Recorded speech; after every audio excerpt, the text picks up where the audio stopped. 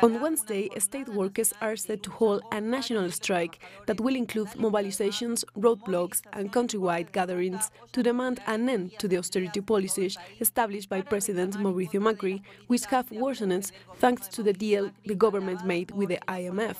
Unions announced they will march to the Treasury to demand an increase in wages to match protected inflation rates. Part of these projects is also calling attention to the issues of sovereignty, land exploitation and working conditions that several mines and nuclear power plants pose across the country, issues that have only worsened during Macri's administration.